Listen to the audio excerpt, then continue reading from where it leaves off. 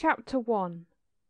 Two Pet Lions, by Amanda B. Harris. If any of my readers should have occasion to call at a certain house in Boston, No. 54 Howard Street, close by the Revere House, and should be shown into the family sitting room, they should notice the very first thing a curious arrangement for such a place. For certainly it is very queer in a prettily carpeted and furnished room of the kind, where the household are in the habit of gathering to sew and read and chat, and where guests are received, to see a grated door, and lying at the threshold just beyond it, as much at home as two puppies or kittens, two large lions. But there we saw them, and in that room they live, members of the family, one might almost say, all the year round, except as they are let out into a little yard to spend a part of each day. The walls of their room are brick, the floor is wood, and it is as large as a good-sized sleeping room, so that they have plenty of space to stroll about in. The door is made of a few strong wire bars, and fastens on the outside by a sort of hasp, and they have one window looking out into the long narrow alley which is their own yard. It is a passageway a few feet wide, with a high wall at the front end, and high brick walls on each side, with vines and pretty green things growing upon the edge, and it is open at the top the whole length, so they have the fresh air, the blue sky, and the sunshine when they are out there. These lions are a little more than 2 years old, not yet fully grown, but great, tall, long, strong creatures even now.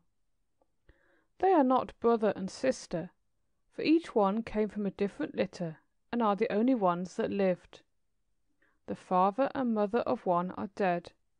The two other parents, real African lions brought over in a ship, are living now and travelling about the country in a menagerie. The little ones were born in New York, and the lady who shows them to you, whose husband was a showman, took them under her care at once, and called them her babies, and she speaks to them about their mamma, and they understand her and kiss her, lapping her face and whining softly as a kitten does. She brought them up, and no one else had any charge of them. They used to lie in her lap and slept on her bed at night until they were quite large. One she named Willie and the other Martha, and she talks to them and pets them with no more fear of them than if they were dogs or cats. She used to let them come into the sitting room, but since they are so grown, people who go to the house are a little in fear of them, so that the grating is now always kept shut.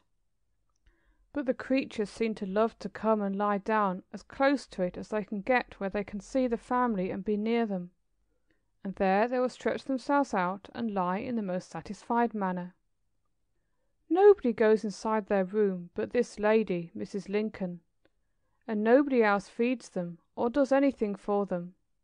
She gives them each day 12 pounds of beef, not always sirloin steak, she said, but good meat, and always beef, because that is the most healthful for them and keeps them in perfect condition.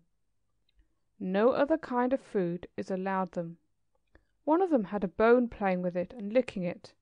I could not help asking what would happen if the beautiful Maltese and white kitten that was frolicking about the room should stray within reach of Willie's great, quick paw.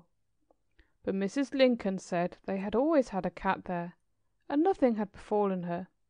She knew better than to go near the grating.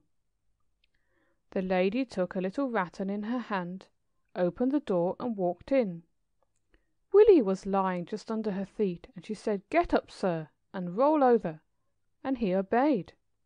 Something else that she asked him to do he seemed to feel rather lazy about, and she gave him a rap, after which he appeared to be very sorry, and made a plaintive little whine, and reached up his great head and kissed her, as if to coax her, at which she said, "Yes, kiss mamma," which made him happy. She made him stand up on his hind feet and stretch his forepaws up as high as he could.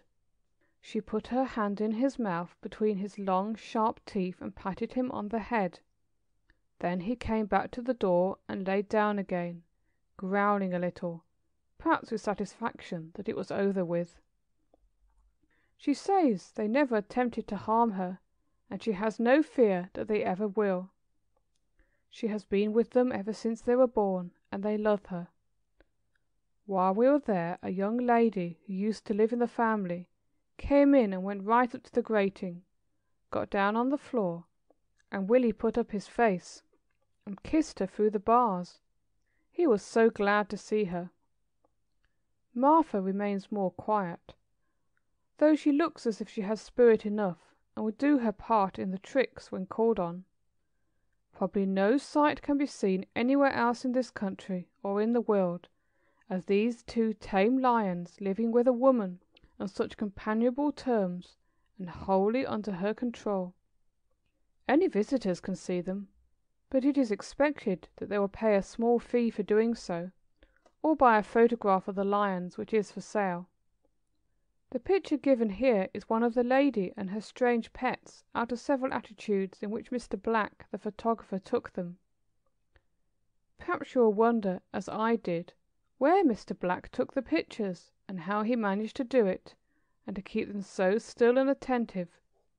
For you see, they are both very alert and gazing earnestly at something. In answer to these questions, their mistress told me that she had them out in a sort of yard beyond the alley, and the photographer attracted their attention to some object, and so secured these admirable likenesses. There is no way of getting out of their own quarters except through the sitting room, and through that Mrs. Lincoln conducts them day after day to their playground out of doors. Imagine being a visitor at the house, or a caller, and having these enormous, sharp-toothed, big-pawed pets passing, unmuzzled and unchained, past you. Probably you would make a hasty retreat, and not stop until there was a closed door between yourself and them. The last time I was there, hoping to see them playing out in the sunshine, she had just taken them in that she might have the washing hung out to dry in their alley. Perhaps it is not so strange that she has no fear, for she brought these, and 3 others, 5 little whelps like puppies, from New York in her lap, and nursed them up. The others died, as you already know, on a bottle such as babies are fed from, until they knew how to lap the milk from a dish, and on milk they were fed from her own hand until they could eat meat. They are fed now only once a day, at noon, and not at all on Sunday, such being the regulation in menageries, she informed me. In addition to this, they have water once a day, and at night they sleep on the bare boards. They play with each other like kittens, and sometimes they roar like their kind in a savage state. Martha is the most quiet, but she has keen, watchful eyes, and they both look up sharply when the doorbell rings and a new footstep is heard. Indeed, all their perceptions seem acute. Large sums have been offered for them, for there is not such a case known in the world as 2 tame lions kept by a woman.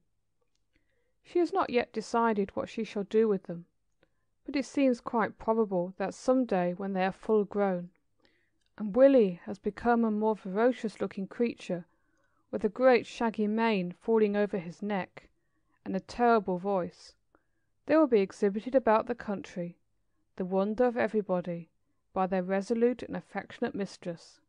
Some day they will be very famous. End of Chapter 1. Recording by Ruth.